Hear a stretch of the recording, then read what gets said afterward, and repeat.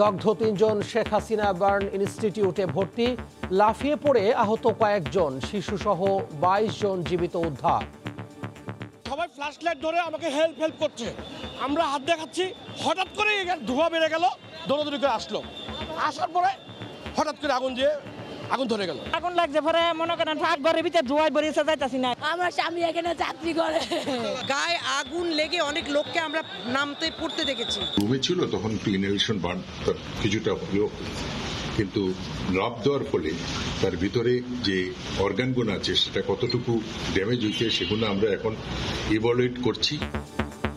Fire সার্ভিসের ১৯ ইউনিটের ৪ ঘন্টার চেষ্টায় নিয়ন্ত্রণে আসে আগুন।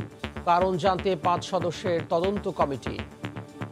২২ জনকে জীবিত উদ্ধার করেছি এবং আমাদের জানা মতে একজন ডিএমসিতে আছেন মৃত, যিনি উপর থেকে লাফ দিয়েছিলেন। দেখছিলেন প্রধান শিরোনাম। সকালের সময় সঙ্গে আছি আমি তোহা খান তামিম। এবার অন্যান্য শীর্ষ সংবাদ।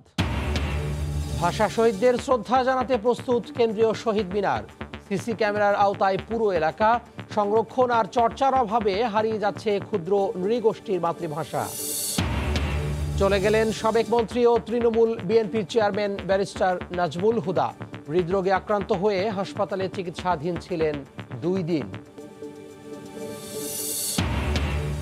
রেলওয়ে হাসপাতালের কর্মচারী ১৫০ জন আর রোগী মাত্র 1 জন। নামে জেনারেল হলেও নেই ন্যূনতম চিকিৎসা সুবিধা। বছরে সরকারের ব্যয় আছে 10 কোটি টাকা। এবং নতুন প্রযুক্তিতে লবণ চাষে সময় উৎপাদন খরচ কমেছে দুটোই। কক্সবাজারে লেগেছে আধুনিকতার ছোঁয়া। জনপ্রিয়তা পেয়েছে ভূগর্ভের পানি তুলে সল্ট উৎপাদনে।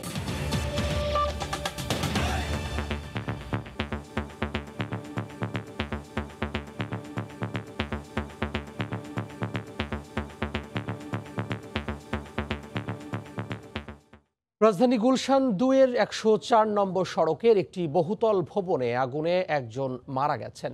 প্রাণ বাঁচাতে লাফিয়ে পড়ে আহত হন কয়েকজন। আগুনে দগ্ধ হয়ে শেখ হাসিনা বার্ন ইনস্টিটিউটে ভর্তি আছেন 3 জন। এ ঘটনায় জীবিত উদ্ধার হয় শিশুসহ 22 জন। গতকাল সন্ধ্যায় ভবনটির 7 তলায় লাগা আগুন ছড়িয়ে পড়ে 11 তলা পর্যন্ত। ফায়ার সার্ভিসের 19টি ইউনিট 4 ঘন্টার চেষ্টায় নিয়ন্ত্রণে আনে।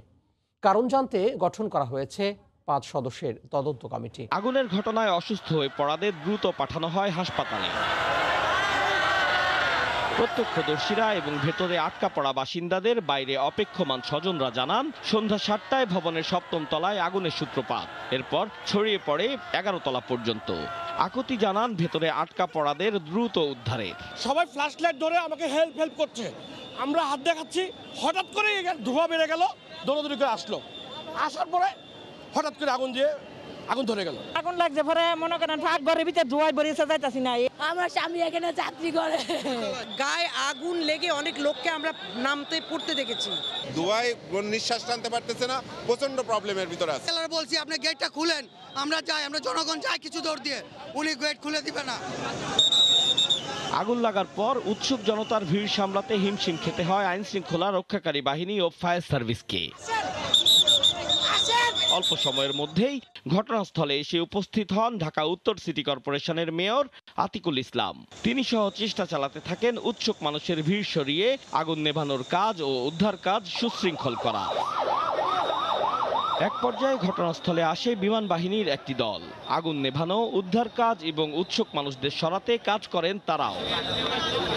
দীর্ঘ 3.5 ঘন্টা চেষ্টার পর আগুন নেভাতে সক্ষম হয় ফায়ার সার্ভিস। শুরু হয় আগুন লাগা কক্ষগুলোর ভেতরে তল্লাশি। এরই মাঝে খবর আসে ঢাকা মেডিকেল কলেজ হাসপাতালে নেওয়া হয়েছে আগুনের ঘটনায় জীবন হারানো একজনকে।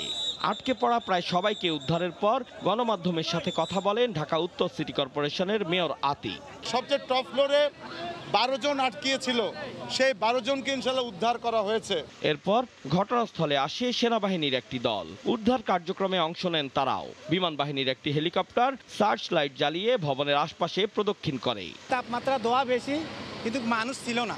যে 7 জন ছিল ওরা একটা রুমে ছিল, ওদেরকে দরজা ভাঙানোর পর ওদেরকে বের করে আনছে, আর কোনো ক্ষয়ক্ষতি হয়নি। আগুন সম্পূর্ণরূপে নিয়ন্ত্রণে আসার পর কথা বলেন ফায়ার সার্ভিসের মহাপরিচালক। 22 জনকে জীবিত উদ্ধার করেছি এবং আমাদের জানা মতে একজন ডিএমসিতে আছেন মৃত, যিনি উপর থেকে লাফ দিয়েছিলেন, এবং 3 জন বার্ন অবস্থায় আছেন। এ ঘটনায় দগ্ধ নারী শেখ হাসিনা বার্ন ইনস্টিটিউটে ভর্তি রয়েছেন। রুমে ছিল তখন ইনহেলেশন বার্ন তার কিছুটা হলেও, কিন্তু লাফ দেওয়ার ফলে তার ভিতরে যে অর্গানগুলো আছে সেটা কতটুকু ড্যামেজ হয়েছে সেগুলো আমরা এখন ইভালুয়েট করছি। আগুন লাগার কারণ জানতে গঠন করা হয়েছে 5 সদস্যের তদন্ত কমিটি। আতাউর কাউসার, সময় সংবাদ, ঢাকা। আন্তর্জাতিক মাতৃভাষা দিবস উদযাপনে প্রস্তুত কেন্দ্রীয় শহীদ মিনার। পুরো এলাকা সিসি ক্যামেরার আওতায় থাকবে বলে জানিয়েছে ডিএমপি কমিশনার। এদিকে করোনার 2 বছর পর এবার সশরীরে 21-এর প্রথম প্রহরে ভাষা শহীদদের শ্রদ্ধা জানাবেন রাষ্ট্রপতি ও প্রধানমন্ত্রী। এরপর সর্বসাধারণের জন্য উন্মুক্ত হবে স্মৃতির মিনার।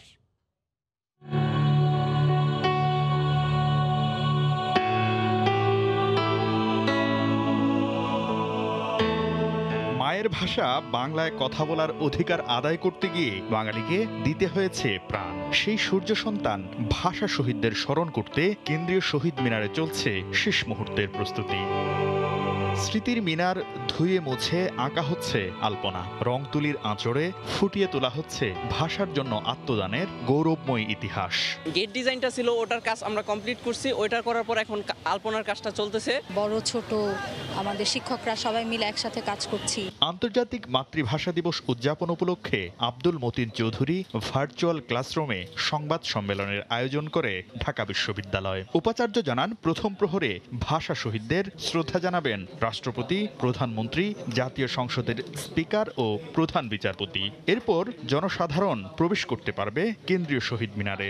পলাশী মোড় দিয়ে ঢুকে শ্রদ্ধা নিবেদন শেষে বের হতে হবে দোয়েল চত্বর ও চানখারপোল দিয়ে। পলাশী হয়ে আমাদের জগন্নাথ হলের পাশের যে রাস্তা সেটি হয়ে তারপরে শহীদ মিনারে প্রবেশ করে এবং সেখানে পুষ্পার্ঘ্য অর্পণ করার পর দোয়েল চত্বরের দিকে গেল সেটি দিয়ে বেরোনো যাবে। এদিকে আন্তর্জাতিক মাতৃভাষা দিবস উপলক্ষে কেন্দ্রীয় শহীদ মিনার সহ পুরো ঢাকা বিশ্ববিদ্যালয় এলাকাকে আনা হয়েছে সিসি ক্যামেরার আওতায়। ব্রিফিংয়ে ঢাকা মেট্রোপলিটন পুলিশ জানায়, শ্রদ্ধা নিবেদনকে কেন্দ্র করে 3 স্তরের নিরাপত্তা বলয় থাকবে। বইমেলা সহ এই আশেপাশের সমগ্র এলাকাটা আমাদের সিসি ক্যামেরার টিভিতে নিয়ে আওতায় নিয়ে আসছি। শ্রদ্ধা জানাতে আসা সবাইকে শহীদ মিনারের ভাব গাম্ভীর্য রক্ষার আহ্বান জানিয়েছে ঢাকা বিশ্ববিদ্যালয় ও ডিএমপি। শাকির আহমেদ, সময় সংবাদ, ঢাকা। সংরক্ষণ আর চর্চার অভাবে দেশের ক্ষুদ্র নৃগোষ্ঠী হারাতে বসেছেন নিজেদের মাতৃভাষা। আন্তর্জাতিক মাতৃভাষা ইনস্টিটিউটের তথ্য বলছে 41টির 14টি ইতিমধ্যে প্রায় বিলুপ্ত, বাকিগুলো বিপন্ন। এমন অবস্থায় মায়ের ভাষা বাঁচানোর আকুতি জানিয়ে ক্ষুদ্র নৃগোষ্ঠী মানুষদের দাবি নৃভাষাগুলোর বর্ণমালা সংরক্ষণ, পাঠ্যপুস্তক তৈরি ও মূলধারার শিক্ষাক্রমে ভাষাগুলি যুক্ত করার। মার্জিয়া মোমো রিপোর্ট।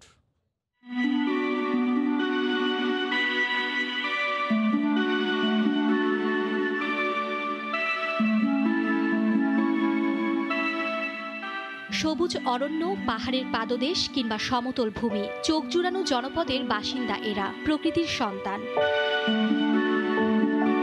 বৈচিত্র্যময় ভাষা, সংস্কৃতি, জীবনধারা নিয়ে 50-এর বেশি ক্ষুদ্র নৃগোষ্ঠী সমৃদ্ধ করেছে লাল সবুজের বাংলাদেশকে।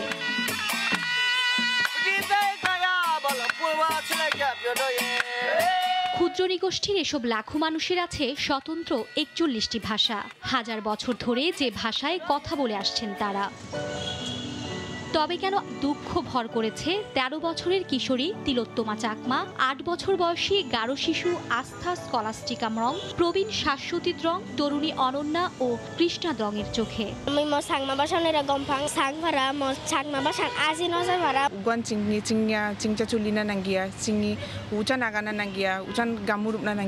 আন্তর্জাতিক মাতৃভাষা ইনস্টিটিউটের তথ্য বলছে, দেশের 41টি নৃভাষার মধ্যে ইতোমধ্যে বিলুপ্ত হয়েছে 14টি ভাষা, বাকিগুলো বিপন্ন। 2017 সালে ক্ষুদ্র নৃগোষ্ঠী শিশুদের হাতে নিজ নিজ ভাষার বই তুলে দেয়া হয়। তবে সংশ্লিষ্ট ভাষার শিক্ষক না পাওয়া সহ নানা কারণে মাতৃভাষায় শিক্ষা কার্যক্রম উদ্যোগ ব্যাহত হচ্ছে। যে শিশু যে ভাষায় দিয়ে জন্মগ্রহণ করুক সেই ভাষায় কথা বলবে, ভাব প্রকাশ করবে, লেখাপড়া শিখবে, এটা হচ্ছে তার মৌলিক অধিকার। পরিকল্পনা গ্রহণ করে এই ধরনের যে সমস্ত প্রান্তীয় ভাষা একেবারে হারিয়ে যেতে বসেছে সেগুলো নিয়ে আমরা কাজ শুরু করব। প্রাক প্রাথমিক ছাড়া দেশের শিক্ষাক্রমের কোনো পর্যায়ে এখন পর্যন্ত নৃভাষাগুলোকে সংযুক্ত করা হয়নি। মাতৃভাষার জন্য প্রাণ উৎসর্গ করা ভাষা শহীদদের এই দেশে ক্ষুদ্র নৃগোষ্ঠীর প্রতিটি ভাষাই সংরক্ষিত হবে, অধিকার প্রতিষ্ঠিত হবে নিজ ভাষায় লেখা এবং পড়ার। আন্তর্জাতিক মাতৃভাষা দিবসে এমন প্রত্যাশা দেশের লাখো কোটি ক্ষুদ্র নৃগোষ্ঠী মানুষের। মার্জিয়া মুমু, সময় সংবাদ, ঢাকা। আবারও গুলশানে আগুনের খবর।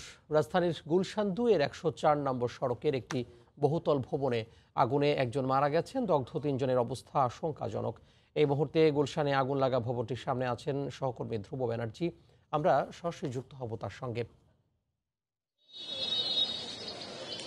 আমি এখন আছি একদম গুলশান 2-এ গতকাল রাতে যে আগুনটি লেগেছিল সেই ভবনটির একদম সামনের অংশে, এবং এখান থেকে কিন্তু আগুনের যে চিত্রটি এখন কিন্তু তেমনভাবে বোঝা যাচ্ছে না। এবং গতকাল রাতে ঠিক এখানে কিন্তু ফায়ার সার্ভিসের ইউনিটগুলো জড়ো হয়েছিলেন, এবং এখন আমরা দেখতে পাচ্ছি পুরো ভবনটি কিন্তু পুলিশের আওতায় রয়েছে, এবং পুলিশ বহিরাগত অথবা গণমাধ্যম কাউকে কিন্তু ভেতরে প্রবেশ করতে দিচ্ছে না এখানকার যারা বসবাস করেন তাদের নিরাপত্তার স্বার্থে। পুলিশ বলছেন যে এখানে তাদের নিরাপত্তা যখন তারা দিতে পারবেন এবং নিরাপত্তার ব্যাপারটি নিশ্চিত হয়েই তারা গণমাধ্যম কর্মী এবং বাহিরের যে কেউ যদি প্রবেশ করতে চায় তাহলে কিন্তু প্রবেশ করতে পারবেন। এবং এছাড়াও আমরা জানি এখন কিন্তু ঢাকা মেডিকেল কলেজ হাসপাতালে 3 জন বার্ন ইউনিটের চিকিৎসাধীন রয়েছে, এবং এখানে আমরা গতকালকে রাত্রেও দেখেছি এখানে উৎসুক যে জনতা ছিল তাদের কারণে কিন্তু ফায়ার সার্ভিসের যে উদ্ধার তৎপরতা তা কিন্তু ব্যাহত হয়েছে। এখনও আমরা যেটা দেখতে পেয়েছি যে এখানে কিন্তু এখনও যে উৎসুক জনতা তারা কিন্তু ভিড় করে আছেন, এবং এখানে আইন শৃঙ্খলা বাহিনী মোতায়েন করা হয়েছে। যেহেতু গতকালকে রাতে আগুন লেগেছে, এখানকার যারা আবাসিক ভবনে থাকেন তাদের গতকাল থেকেই একটা প্রক্রিয়া ছিল বা চাহিদা ছিল যে এখানে যাতে আইন শৃঙ্খলা বাহিনী মোতায়েন করা, সেই কাজটি কিন্তু হয়েছে। এখানে আইন শৃঙ্খলা বাহিনীর তৎপর অবস্থান আমরা লক্ষ্য করেছি। এবং একটা ব্যাপার জানিয়ে রাখি, গতকাল রাত ঠিক 7টার দিকে এই যে 12তলা ভবন, এই 12তলা ভবনটিতে আগুন লাগে। এরপরে কিন্তু একে একে ফায়ার সার্ভিসের ইউনিটগুলো এখানে আসতে থাকে, এবং এখান থেকে কিন্তু ভবনের পুরো ভবনটি যেহেতু মূলত আবাসিক এলাকা, এবং আবাসিক এলাকা হওয়ার দরুন এখানে আমরা দেখতে পেয়েছি যে এখানে প্রচুর পরিমাণ মানুষ ভিতরে অবস্থান করছিল, এবং তারা যে উপর থেকে বারবারই তাদের মোবাইলের আলো জ্বালিয়ে এবং বিভিন্নভাবে তাদেরকে উদ্ধার করার জন্য ফায়ার সার্ভিসকে অবহিত করার চেষ্টা করছিল। কিন্তু ফায়ার সার্ভিসও তৎপরভাবে আমরা দেখতে পেয়েছি গতকাল রাত থেকে এখানে অবস্থান করে তাদের যে উদ্ধার তৎপরতা সেটা চালিয়েছেন, এবং বার্ন ইউনিটের যারা দগ্ধ রয়েছেন তাদের সম্পর্কে এখন পর্যন্ত কোনো তথ্য জানতে পারিনি, কিন্তু তা হাসপাতাল কর্তৃপক্ষ আমাদেরকে জানিয়েছে তাদের সম্পর্কে তথ্য বেলা 10টার সময় আমাদেরকে আনুষ্ঠানিকভাবে জানানো হবে। এই ছিল মূলত রাজধানীর গুলশান থেকে আমার কাছে সর্বশেষ সংবাদ। সহকর্মী ধ্রুব ব্যানার্জি যুক্ত হয়েছিলেন রাজধানীর গুলশান থেকে। সাবেক যোগাযোগ মন্ত্রী ও তৃণমূল বিএনপির চেয়ারম্যান ব্যারিস্টার নাজমুল হুদা মারা গেছেন। গতরাতে রাজধানীর একটি বেসরকারি হাসপাতালে চিকিৎসাধীন অবস্থায় তার মৃত্যু হয়। স্বজনরা জানিয়েছেন শুক্রবার হৃদরোগে সমস্যা দেখা দিলে তাকে হাসপাতালে ভর্তি করা হয়। রাজধানী ও গ্রামের বাড়ি দোহারে 3 দফা নামাজে জানাজা শেষে তাকে দাফন করা হবে। ব্যারিস্টার নাজমুল হুদা একজন রাজনীতিবিদ যেমন তেমনি প্রথিতযশা আইনজীবীও ছিলেন তিনি। বার্ধক্যজনিত কারণে রোববার রাত 11:15টার দিকে হাসপাতালে শেষ নিঃশ্বাস ত্যাগ করেন নাজমুল হুদা। গত শুক্রবার ধানমন্ডির বাসায় তিনি অসুস্থ হয়ে পড়লে রাজধানীর পান্থপথে স্কয়ার হাসপাতালে ভর্তি করা হয়েছিল তাকে। উনি এমন একটা ব্যক্তিত্ব ছিলেন, বাংলাদেশের সকল মানুষ ওনাকে অনেক পছন্দ করতেন। প্রথমে জানাজা করব সকাল 11টায় বায়তুল আমান, ধানমন্ডি 7 নম্বর রোড। তারপর দুপুর 2টায় আমরা জয়পাড়া পাইলট উচ্চ বিদ্যালয় দোহার বাদ জোহর ওখানে আমরা করব। বাদ আসর তৃতীয় জানাজা করিয়ে আমাদের পারিবারিক কবরস্থানে ওনাকে দাফন করব। ব্রিটেন থেকে আইনি ডিগ্রি নিয়ে দেশেই আইন পেশায় নিজেকে যুক্ত করেন ব্যারিস্টার নাজমুল হুদা। এরপর 1991 সালে খালেদা জিয়ার নেতৃত্বে বিএনপি ক্ষমতায় গেলে তথ্যমন্ত্রী হন নাজমুল হুদা। 2001 সালে বিএনপি আবারও ক্ষমতায় এলে যোগাযোগ মন্ত্রী হন তিনি। মাঝে বিএনপি থেকে বেরিয়ে গেলেও আবার ফিরে আসেন দলে। তবে 2012 সালে আবারও পদত্যাগ করলে বিএনপিও তাকে বহিষ্কার করে। সেখানেই বিএনপির সঙ্গে 3 দশকের সম্পর্কের ইতি ঘটে ব্যারিস্টার নাজমুল হুদার। এরপর নিজেই কয়েক দফা দল গঠন করে আলোচনায় থাকতে চেয়েছিলেন রাজনীতিতে, কিন্তু বারবারই ব্যর্থ হয়েছেন তিনি। সবশেষ তৃণমূল বিএনপি নামের নতুন রাজনৈতিক দলের আত্মপ্রকাশ ঘটে আইনি জটিলতা কাটিয়ে। সম্প্রতি দলটির নিবন্ধনের পাশাপাশি সোনালী আঁশ নির্বাচনী মার্কাও পেয়েছিল তার নবগঠিত দলটি। 1943 সালে জন্ম নেয়া ব্যারিস্টার নাজমুল হুদা 80 বছর বয়সে বর্ণাঢ্য এক জীবনের ইতি ঘটে। ঢাকার দোহারে নিজ গ্রামে তাকে সমাহিত করা হবে বলে জানিয়েছে তার পরিবার। রায়দুল ইসলাম শুভ, সময় সংবাদ, ঢাকা। ভিন্ন ভিন্ন জেলার বাসিন্দা হলেও এক জায়গায় তারা অভিন্ন। সবাই সচিব, কেউ অতিরিক্ত, কেউ যুগ্ম, আবার কেউ সহকারী। তবে এসব পদ তাদের নিজেদের তৈরি করা। তারা আসলে প্রতারক। সরকারি চাকরির ফাঁদ পাতা চক্রের 7 সদস্যকে গ্রেফতারের পর তাদের অভিনব জালিয়াতি ধরা পড়েছে গোয়েন্দাদের হাতে। বুলবুল রেজার রিপোর্ট।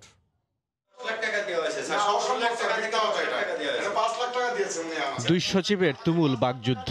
যুদ্ধটা মূলত টাকার ভাগ বাটোয়ারা নিয়ে। একজনের দাবি 10 লাখ টাকা, আরেকজন বলছেন 5 লাখ। তৃতীয় সচিবের চুপচাপ পর্যবেক্ষণ। তাদের এই দ্বন্দ্বের সূত্রপাত সরকারি একটি নিয়োগ পরীক্ষাকে কেন্দ্র করে। তবে এই 3 জনই ভুয়া সচিব। 2022 সালের 6 এপ্রিল তৃতীয় শ্রেণীর 449টি পদে নিয়োগ বিজ্ঞপ্তি প্রকাশ করে গণপূর্ত অধিদপ্তর। এই নিয়োগ বিজ্ঞপ্তি দিয়ে চাকরির ফাঁদ পাতেন ভুয়া সচিব পরিচয় দেয়া আলমগীর, হুমায়ুন আর রেজাউল। সারা দেশ থেকে দালালদের মাধ্যমে জোগাড় করেন 3 শতাধিক আবেদনপত্র। চাকরির নিশ্চয়তা দিয়ে পদ অনুযায়ী 5 থেকে 12 লাখ টাকা হাতিয়ে নেন প্রার্থীদের কাছ থেকে। গোয়েন্দা পুলিশের হাতে গ্রেফতারের পর তাদের সহজ স্বীকারোক্তি, একজনকেও তারা চাকরি দিতে পারেননি। হুমায়ুন ভাই এই সিভিগুলো আমার পাঠায়। পরীক্ষা আলমগীর সাহেব নেয়, ওই দপ্তরে নেয়। আমরা জীবনে কাউকে চাকরি দিতে পারিনি। কুড়িগ্রাম থেকে লোক নিয়ে আসি, কুষ্টিয়া থেকে লোক নিয়ে আসি। আমার নিজের ভাইস্তে দুটি দিছি, টাকা নিয়ে আমরা হেড দিই, আমি নেই বাক করে। বিভিন্ন সরকারি দপ্তরে যাতায়াত আছে চক্রটির। চাকরি প্রত্যাশীদের বিশ্বাস অর্জনের জন্য কখনো কখনো নিয়ে যেতেন সচিবালয় সহ অন্যান্য অফিসে। নিজেদেরকে সচিব পরিচয় দিয়ে লোক দেখানো সাক্ষাৎকারেরও ব্যবস্থা করতেন।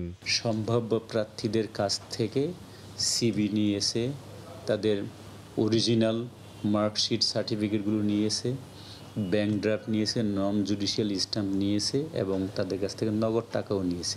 পুলিশ বলছে বারকোড সম্বলিত ভুয়া নিয়োগপত্র দিয়ে হাতিয়ে নেওয়া অর্থ দিয়ে তারা প্রচুর সম্পত্তির মালিক হয়েছেন।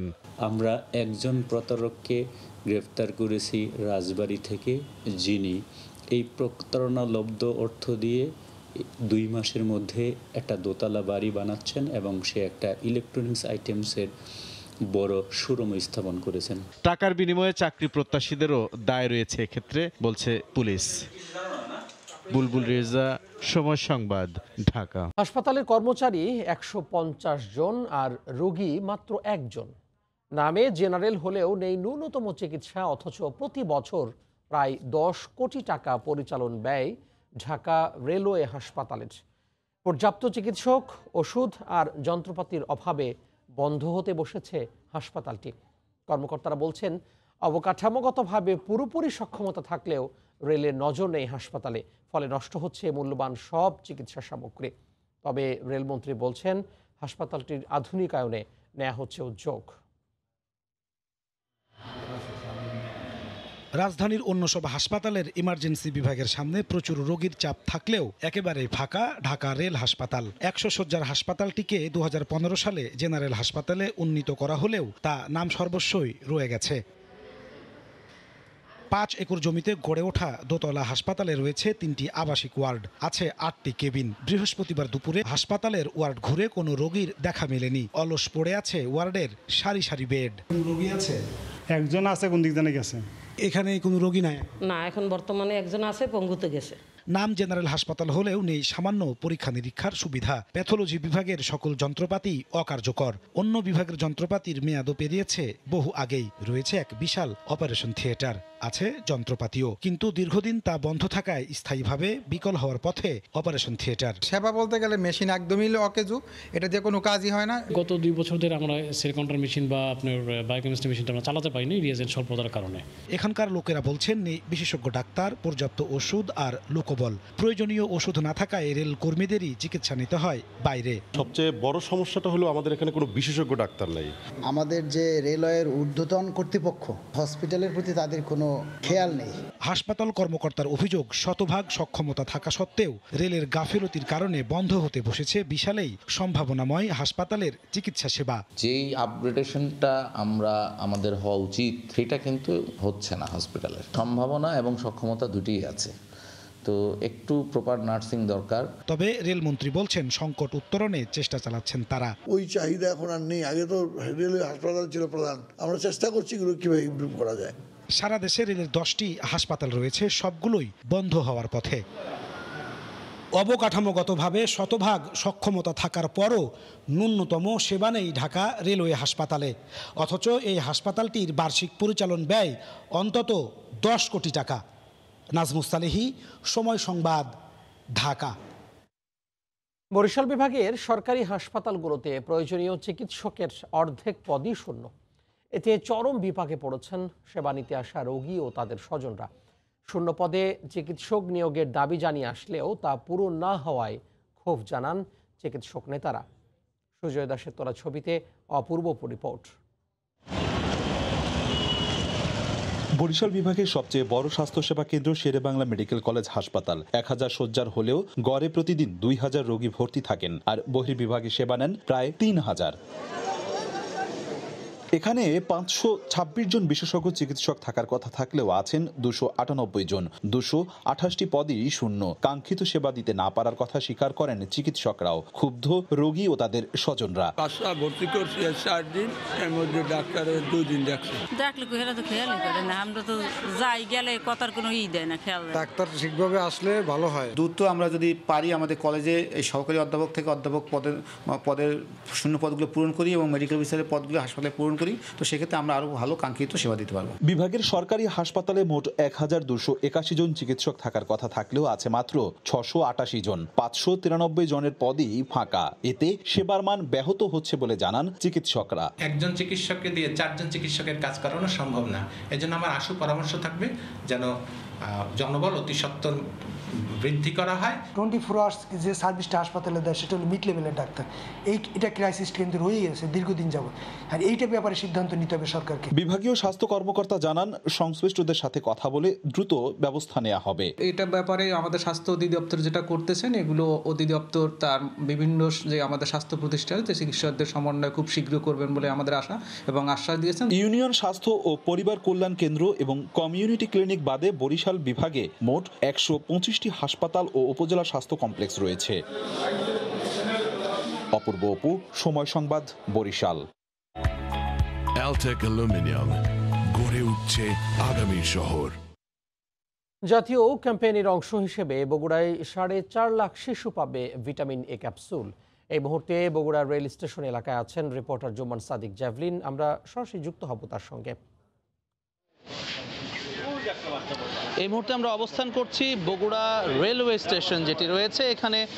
আসলে আজকে সকাল 8টা থেকে যে জাতীয় ক্যাম্পেইনের অংশ হিসেবে সারা দেশে যে 0 থেকে 5 বছর বয়সী শিশুদেরকে ক্যাপসুল ভিটামিন এ ক্যাপসুলটি খাওয়ানো হচ্ছে, সেটির কার্যক্রম কিন্তু শুরু হয়েছে সকাল 8টা থেকে অফিসিয়ালি। কিন্তু আমরা আসলে দেখতে পাচ্ছি যে শীতের যে এখনো মানে বিদায়ী আবহাওয়াটা রয়েছে, যে কারণে এখনো কিন্তু আসলে যে কেন্দ্রগুলো মূলত শহরের স্থায়ী, সেখানে কিন্তু মানুষের আনাগোনা একেবারেই কম। এখনও সেভাবে আসলে মানুষ আসতে শুরু করেনি। তবে আমরা দেখছি যে ভাসমান কেন্দ্রগুলো রয়েছে সেখানে কিন্তু কিছু মানুষ ইতোমধ্যে চলে এসেছে, বিশেষ করে রেল স্টেশন এবং বাস স্ট্যান্ডগুলোতে যে ভাসমান দলগুলো কাজ করছে স্বেচ্ছাসেবকদের এই টিকাদার ভিটামিন এ ক্যাপসুল খাওয়ানোতে, তারা কিন্তু আসলে ধীরে ধীরে এখন কর্মব্যস্ততা বাড়ছে। এবং আমরা দেখছি যে আসলে সকাল থেকে যে ট্রেনগুলো আসার পরেই এখানে আসলে বাচ্চাদেরকে বিশেষ বিশেষ করে যে শিশুরা রয়েছে এই আওতাভুক্ত এই বয়সের, তারা কিন্তু এখানে এসে সেই ভিটামিন এ ক্যাপসুলটি খাওয়াচ্ছে। জানিয়ে রাখি, বগুড়া জেলায় এই লক্ষ্যমাত্রা নির্ধারণ করা হয়েছে, অর্থাৎ আছে সকাল 8টা থেকে শুরু হয়ে বিকেল 4টা পর্যন্ত চলবে এবং লক্ষ্যমাত্রা রয়েছে 4.5 লক্ষ শিশুকে টিকাদানের। এর মধ্যে 0 থেকে 12 মাস বয়সী যে শিশুরা রয়েছে তাদেরকে হিসেব ধরা হয়েছে প্রায় 52,000।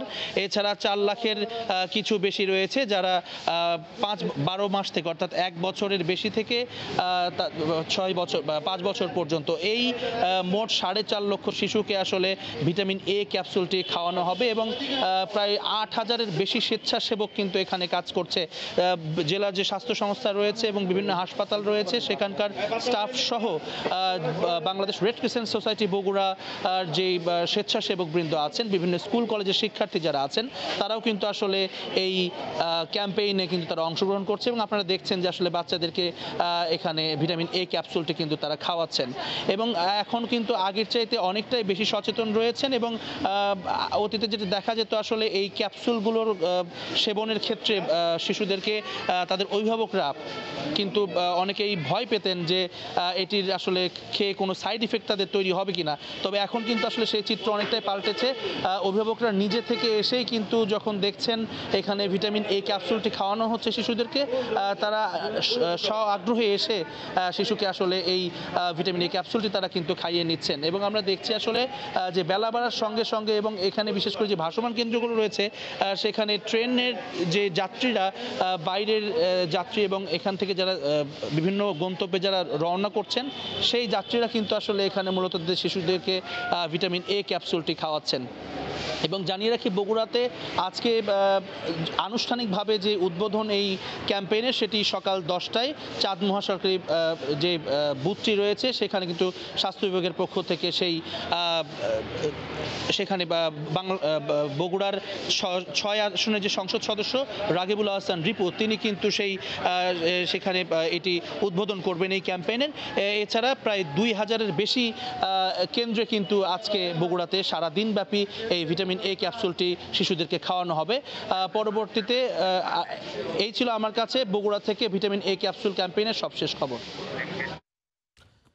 সহকর্মী জুম্মান সাদিক জ্যাভলিন যুক্ত হয়েছিলেন বগুড়া থেকে। ধীরগতির কারণে সুনামগঞ্জের হাওড়ে 750 কিলোমিটার ফসল রক্ষা বাঁধের সংস্কার কাজ নির্ধারিত সময়ে শেষ করা নিয়ে শঙ্কা দেখা দিয়েছে।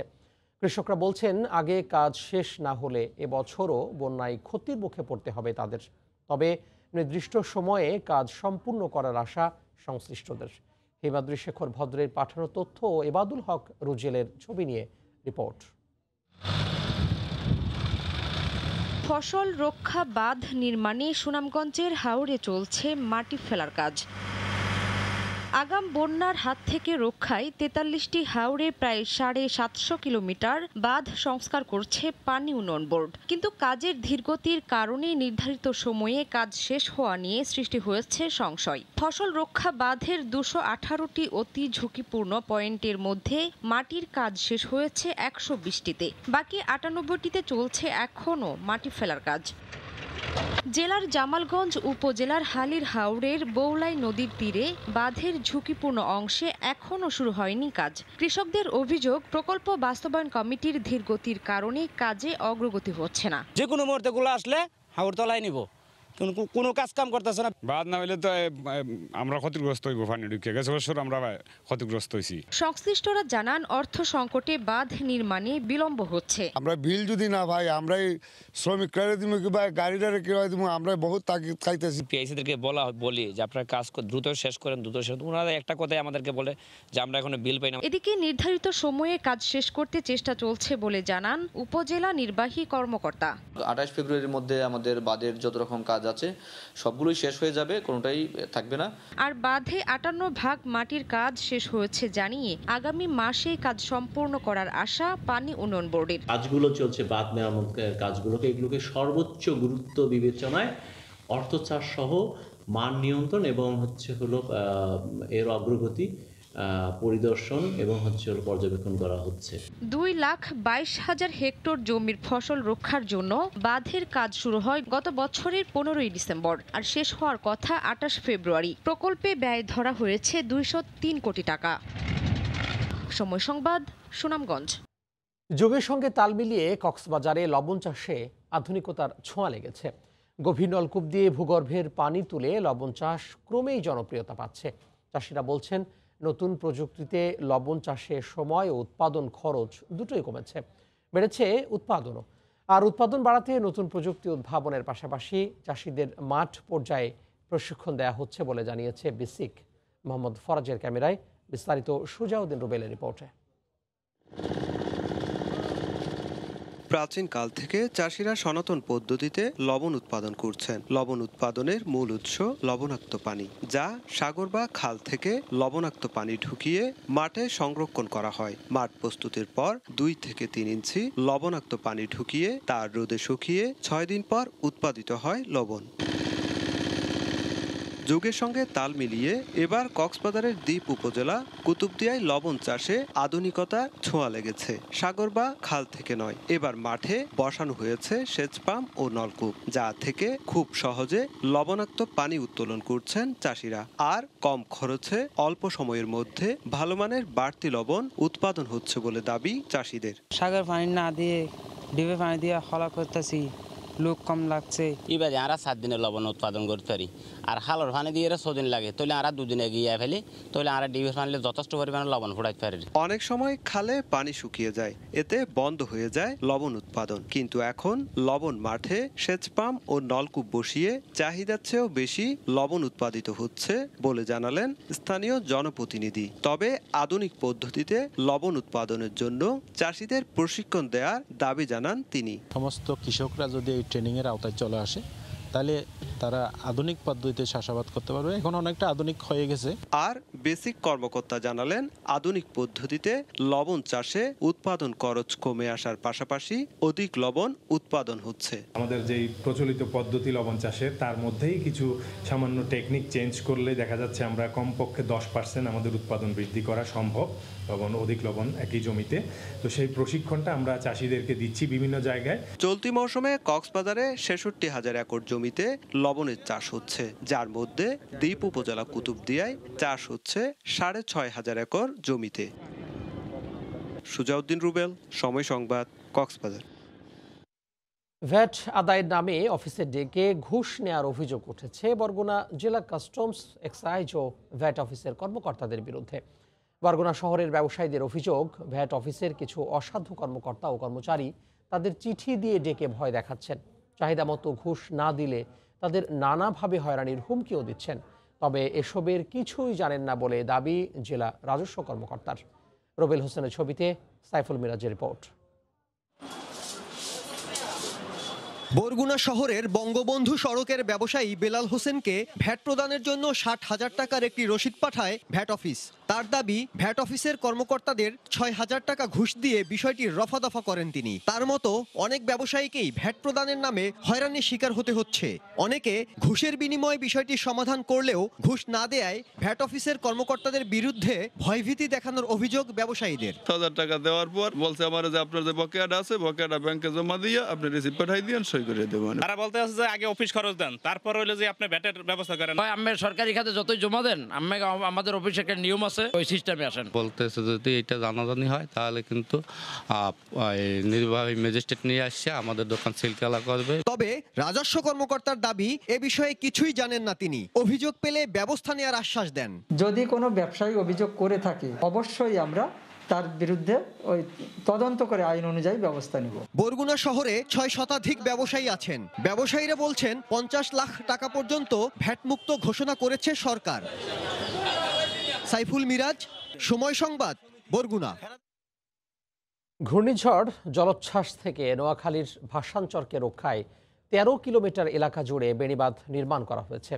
সেই সাথে বাঁধটিকে উঁচু করা হয়েছে ভূমি থেকে 19 ফুট। প্রাকৃতিক দুর্যোগ থেকে এই বেড়িবাঁধ ভাষাঞ্চরকে রক্ষা করবে বলে জানান শরণার্থী ত্রাণ ও প্রত্যাবাসন কমিশনার ও ভাষাঞ্চরের প্রকল্প পরিচালক। আশরাফুল আলম মামুনের ক্যামেরায় বিস্তারিত পার্থপ্রতিম বিশ্বাসের রিপোর্টে। চারদিকে সবুজের সমারোহ, পুরো চর ঘিরে গড়ে তোলা হয়েছে উঁচু বাঁধের সুরক্ষা ব্যবস্থা। নোয়াখালীর হাতি উপজেলার ভাসানচরে নির্মাণ করা হয়েছে নান্দনিক সব স্থাপনা। কোন চর ঘিরে নয়নাভিরাম এমন দৃশ্য অনেকটাই কল্পনার বাইরে। মিয়ানমার থেকে বাস্তুচ্যুত 1 লাখ রোহিঙ্গার বসবাসের উপযোগী পরিবেশ গড়ে তোলা হয়েছে এখানেই। 13,000 একর আয়তনের এই দ্বীপটি সমুদ্রের মধ্যে থাকায় প্রতিরক্ষা ব্যবস্থা হিসেবে বেড়িবাঁধ নির্মাণ করা হয়েছে। 40 বর্গ কিলোমিটার এলাকা রক্ষায় 13 কিলোমিটার এলাকা জুড়ে বাঁধ নির্মাণ করা হয়। চরের চারপাশ ঘিরে প্রথম ধাপে বাঁধটি ছিল 9 ফুট। পরবর্তীতে 2020 সাল থেকে 19 ফুট উঁচু করার কাজ শুরু হয়। আধুনিক ড্রেনেজ ব্যবস্থা ও 17টি কালভার্ট থাকায় পানি জমে থাকার নেই কোনো সুযোগ। লেয়ার বাই লেয়ার ওঠানোর পর পরবর্তীতে আপনার ঘাস আমরা লাগাই দিচ্ছি। এখন মোটামুটি পুরো বেড়িবাঁধে দেখতেছেন সব সবুজ। দ্বীপের চারপাশে উপকূলীয় বেষ্টনী গড়ে তোলায় খুশি বসবাসকারী রোহিঙ্গারা। বেড়িবাঁধ যদি না থাকতো আপনার প্রচুর পানি উঠে যেত। আপনার বেড়িবাঁধ ঠিক আছে মোটামুটি বেড়িবাঁধটা দেওয়ার জন্য মানে আমরা থাকতে পারতেছি। এখানে 4 তলার 120টি সাইক্লোন শেল্টারও নির্মাণ করা হয়েছে। সেই সাথে বেড়িবাঁধ নির্মাণের ফলে যে কোনো প্রাকৃতিক দুর্যোগে ভাসানচর অক্ষত থাকবে বলে মনে করেন প্রকল্প পরিচালক এবং ত্রাণ ও প্রত্যাবাসন কমিশনার। 5 বছরের স্ট্যাটিস্টিক্স এবং সাইক্লোন পর্যবেক্ষণ করেছি।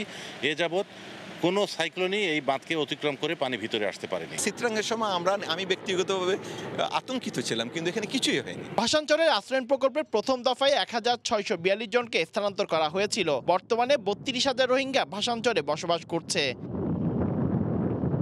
প্রাকৃতিক দুর্যোগের দেশ বাংলাদেশ, বিভিন্ন সময় ঝড় জলোচ্ছ্বাসে আক্রান্ত হতে হয় আমাদের। নোয়াখালীর ভাসানচরে এই বেড়িবাঁধ নির্মাণের ফলে এখানকার বসবাসরত রোহিঙ্গারা প্রাকৃতিক দুর্যোগের হাত থেকে রক্ষা পাবে বলে মনে করেন প্রকল্প সংশ্লিষ্টরা। নোয়াখালীর ভাসানচর এলাকা থেকে পার্থপ্রতিম বিশ্বাস, সময় সংবাদ। ভারতীয় সীমান্তরক্ষী বাহিনী বিএসএফের বিরুদ্ধে হত্যার অভিযোগ এনে কেন্দ্রীয় স্বরাষ্ট্র প্রতিমন্ত্রীর বাড়ি ঘেরাও করেছে পশ্চিমবঙ্গের ক্ষমতাসীন দল তৃণমূল। রোববার সকালে পশ্চিমবঙ্গ রাজ্যের কোচবিহারে কেন্দ্রীয় স্বরাষ্ট্র প্রতিমন্ত্রী নিশীথ প্রামাণিকের বাড়ি ঘেরাও করে বিক্ষোভ করে তৃণমূল নেতাকর্মীরা। গত 25 ডিসেম্বর এম কুমার বর্মন নামে কোচবিহারে এক বাসিন্দাকে গুলি করে হত্যা করে সীমান্তরক্ষী বাহিনী। স্থানীয় জনজাতিভুক্ত সম্প্রদায়ের ওই যুবকের মৃত্যু ঘিরে শুরু হয় রাজনৈতিক বিতর্ক। ভারতের পশ্চিমবঙ্গ থেকে সুব্রত আচার্যের রিপোর্ট। গত 25 ডিসেম্বর কোচবিহার সীমান্তে এম কুমার বর্মন নামে এক বাসিন্দাকে গুলি করে ভারতীয় সীমান্তরক্ষী বাহিনী বিএসএফ। পরে ওই ব্যক্তির মরদেহ উদ্ধার করা হয়। কোচবিহারের স্থানীয় জনজাতিভুক্ত সম্প্রদায়ের ওই যুবকের মৃত্যু ঘিরে শুরু হয় রাজনৈতিক বিতর্ক। বিএসএফের বিরুদ্ধে হত্যার অভিযোগ এনে রোববার কেন্দ্রীয় স্বরাষ্ট্র প্রতিমন্ত্রী নিশীথ প্রামাণিকের কোচবিহারের বাড়ি ঘেরাও করে পশ্চিমবঙ্গের ক্ষমতাসীন দল তৃণমূল কংগ্রেসের নেতাকর্মীরা। এতে তৃণমূলের বেশ কয়েকজন শীর্ষ নেতারাও অংশ নেন। পরিস্থিতি নিয়ন্ত্রণে কেন্দ্রীয় স্বরাষ্ট্র প্রতিমন্ত্রী নিশীথ প্রামাণিকের বাড়ির আশেপাশে 144 ধারা জারি করে প্রশাসন। কেন্দ্রীয় নিরাপত্তা রক্ষী দিয়ে ঘিরে ফেলা হয় গোটা এলাকা। সম্প্রতি কোচবিহারের একটি জনসভায় অংশ নেন তৃণমূল কংগ্রেসের সর্বভারতীয় সাধারণ সম্পাদক অভিষেক বন্দ্যোপাধ্যায়। সেখানেই ওই কর্মসূচি ঘোষণা করেছিলেন তিনি। তৃণমূলের এই আন্দোলনের তীব্র নিন্দা জানিয়েছে বিজেপি। দলটির শীর্ষ নেতা রাহুল সিনহার দাবি, রাজ্যের রাজনৈতিক পরিবেশ নষ্ট করতেই এ ধরনের কর্মসূচি দিয়েছে তৃণমূল। বিচার পায়নি বলেই আন্দোলন চলছে। আমাদের মাননীয় মুখ্যমন্ত্রী তিনি চেষ্টা করেছেন এই পরিবারগুলোর পাশে দাঁড়াবার। সরকারের পক্ষ থেকে আমরা ওই পরিবারের হাতে 2 লক্ষ টাকার চেক তুলে দিয়েছি, কিন্তু টাকাটাই তো সব নয়, এর একটা বিচার হওয়া দরকার। আমরা বাধ্য হয়ে, আমরা বিশ্বাস করি না এই নীতিতে, অভিষেক বন্দ্যোপাধ্যায়ের বাড়ি ঘেরাও করব এবং যে সংখ্যায় তৃণমূল কংগ্রেস লোক নিয়ে আজকে যাবে তার ডবল সংখ্যায় লোক নিয়ে আমরা অভিষেক বন্দ্যোপাধ্যায়ের বাড়ি ঘেরাও করতে বাধ্য হব। গত বছর ভারতীয় কেন্দ্রীয় স্বরাষ্ট্র মন্ত্রণালয় বিএসএফ এর ক্ষমতা সীমান্তের 0 পয়েন্ট থেকে 15 কিলোমিটার থেকে বাড়িয়ে 50 কিলোমিটার পর্যন্ত উন্নীত করে। যদিও শুরু থেকেই এর তীব্র আপত্তি জানিয়ে আসছে পশ্চিমবঙ্গের শাসক দল তৃণমূল। সুব্রত আচার্য, সময় সংবাদ, পশ্চিমবঙ্গ, ভারত। জাতীয় দলের সহকারী কোচ চেয়ে বিজ্ঞাপন দিতে যাচ্ছে বাংলাদেশ ক্রিকেট বোর্ড। দেশি বিদেশি সবার জন্যই যা উন্মুক্ত থাকবে। দ্রুততম সময়ে চান্ডিকা হাথুরু সিংহের ডেপুটি নিয়োগে বোর্ড কাজ করছে বলে সময় সংবাদকে জানান বিসিবি সভাপতি নাজমুল হাসান পাপন। কয়েকজনের সঙ্গে যোগাযোগও হয়েছে এরই মধ্যে। জাতীয় দলের কোচিং প্যানেলে দেশিদের যুক্ত করার পরিকল্পনাও আছে বিসিবির। বিস্তারিত সাজিদ মুস্তাহিদের রিপোর্টে।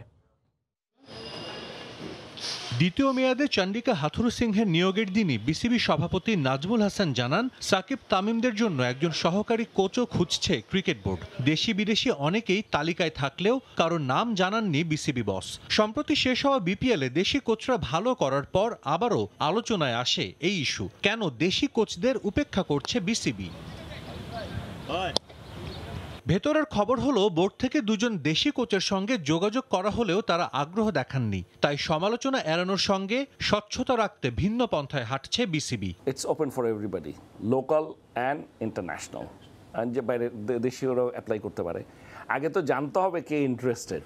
মানে এই জিনিসটাই হয় কি, আমরা অনেক সময় মনে করি যে একজনকে একে নিচ্ছে না কেন, এটা তো একতরফা বলে লাভ হবে না। তারা আসলে ইন্টারেস্টেড কি না সেটা জানতে হবে। আমি যেটা বলেছি যে একটা অ্যাডভার্টাইজমেন্ট করে দাও, and we want to do it very fast. আমরা একটা করে দিলে দেখি লোকাল কারা ইন্টারেস্টেড আছে কিনা। ফ্র্যাঞ্চাইজি ক্রিকেটের বাস্তবতায় দিন দিন জাতীয় দলে কাজ করার আগ্রহ হারাচ্ছেন হাই প্রোফাইল সব কোচ। রাসেল ডমিঙ্গোর বিকল্প খুঁজতে গিয়ে যা ভালোই টের পেয়েছে বিসিবি। বিশ্ব ক্রিকেটের শীর্ষ দেশগুলো প্রাধান্য দিয়ে থাকে নিজ দেশের কোচ, আর এই সংকট নিরসনেও কাজ শুরু করেছে বিসিবি। যদি অ্যাসিস্ট্যান্ট কোচ নাও নেই, আমাদের কোচিং প্যানেলে এই যাকেই নিলাম, সে হাথুরু সিং হেড কোচ আছে একজন, তার সাথে যদি আমাদের দুই একজনকে আমরা লোকাল ঢুকাতে পারি, তাইলে আমার মনে হয় সামনে আমাদের আর অ্যাসিস্ট্যান্ট কোচ নিয়ে অন্তত ভাবতে হবে না। এবং তারও কিছুদিন পরে, কয়েক বছর পরে দেখা যাবে হয়তো কোচ নিয়েও ভাবতে হবে না। কিন্তু সিস্টেমটা আমি চাই না একজনের সে সম্পূর্ণ বদলে ফেলুক, বা চিন্তাধারা, মাইন্ডসেট, যা কিছু আছে, প্ল্যানিং, সবকিছু যেন একরকম থাকে। সামনে ইংল্যান্ড আয়ারল্যান্ড সিরিজ, তাই দ্রুততম সময়ে সহকারী কোচ নিয়োগের প্রক্রিয়া সম্পন্ন করতে চায় ক্রিকেট বোর্ড। এই সাবকন্টিনেন্টের আছে দুজন, আর ম্যাক্সিমামই হচ্ছে বাইরের। সাজিদ মুস্তাহিদ, সময় সংবাদ, ঢাকা। এই পর্যায়ে শীর্ষ সংবাদগুলো জানিয়ে দিব আরও একবার। গুলশান 2 বহুতল ভবনে আগুনে যুবকের মৃত্যু, দগ্ধ 3 জন গুরুতর, শিশুসহ জীবিত উদ্ধার 22, লাফিয়ে পড়ে আহত কয়েকজন, কারণ জানতে তদন্ত কমিটি। ভাষা শহীদদের শ্রদ্ধা জানাতে প্রস্তুত কেন্দ্রীয় শহীদ মিনার, সিসি ক্যামেরার আওতায় পুরো এলাকা। সংরক্ষণ আর চর্চার অভাবে হারিয়ে যাচ্ছে ক্ষুদ্র নৃগোষ্ঠীর মাতৃভাষা। এবং সরকারি চাকরি দেওয়ার নামে প্রতারণার ফাঁদ, সচিব পরিচয়ে নেওয়া হতো সাক্ষাৎকার, হাতে নেয় লাখ লাখ টাকা, গোয়েন্দারা পুলিশের জালে চক্রের 7 জন। এই ছিল সকালের সময়। সঙ্গে থাকুন সময়।